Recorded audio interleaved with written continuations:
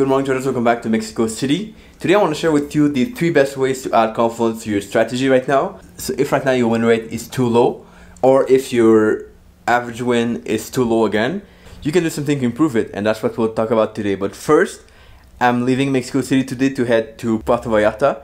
Looking forward to the beach and all of that good stuff. And here's what I thought. Because I want to kind of work this morning, I'll head to the airport earlier. They say you can go there only 50 minutes before your flight, but I'll try to go there like 3 hours before just to work and be not interrupted there. So that's the plan for this morning. And let's go down the staircase and get a Uber.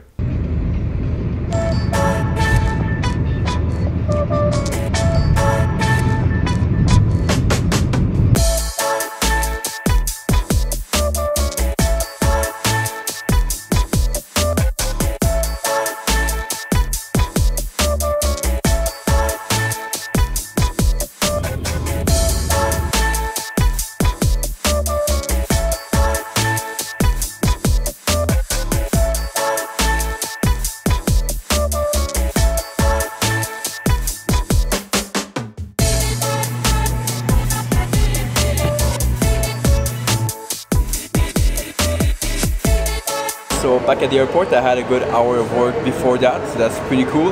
Now I'm at the boarding gate. As you can notice, a lot of sound, and we kind of see outside, that's kind of painful. There's like these things in the windows, so not much to film around, but I always take the plane to Puerto Vallarta.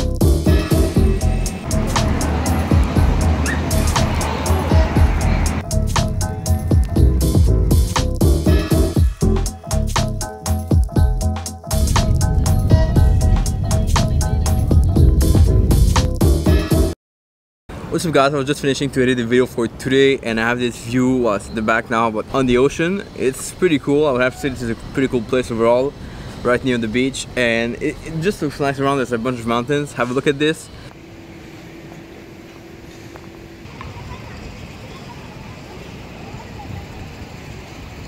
So how do you make your strategy more confluent? I've got 3 tips for you, 3 things that really work well. First one is obvious, the other 2 ones might be less obvious. So the first thing you can do is you can try to decrease the reward to risk. So a lot of people get into trading, they hear the fact that they have to aim for 2 to 1 of reward to risk. That works until it doesn't work. Some strategies work great with that, some don't. And you need to understand what type of move you can expect with what you trade. And that is determined by the zones in the market, but also by kind of what you trade. So kind of the strategy you have.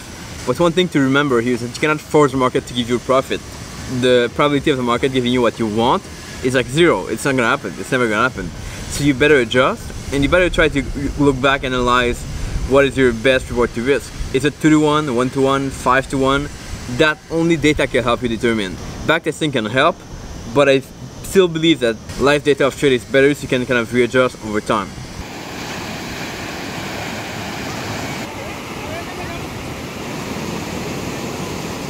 And with that being said, we're a few days after. I didn't follow up with that video before that. I want to finish with the last 2 tips that increase your confidence when you trade. 2 very important ones. First one has to do with using multiple time frame. Some people can use it wrong sometimes. What you need to understand is that Multiple time frame kind of bring a second confirmation, but not in the sense of looking for the perfect alignment. That is hardly going to work. What you want to do is kind of find a zone in the market that is arguably a place where price could reverse or could continue trending. And those places on higher time frame will be very useful to trade on lower time frame. That's kind of something I've started to use a few years back, and it's really changed the whole way I was looking at things. I used to think at only one time frame, but then I would get in that time frame and have really bad results. But I was not thinking about what's happening above that. Like, what's the general tendency? What do people do in this market? And if you don't do this, chances are that you're missing out on a very simple way of gaining high probability trades. The third way to get more confluence is very tricky.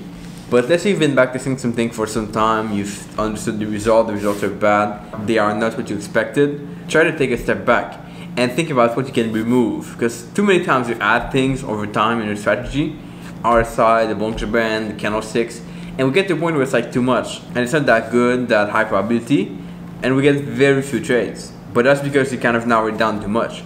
So sometimes I had to kind of take things back and think about the basic scenario, like the basic strategy with only one indicator, one tool you look at, and that sometimes will produce better result.